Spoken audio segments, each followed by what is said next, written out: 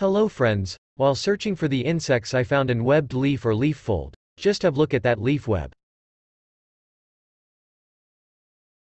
I got confused by looking at that leaf web because it was not like normal leaf webbing done by any other caterpillars or insects, so interestingly I started to open that leaf web.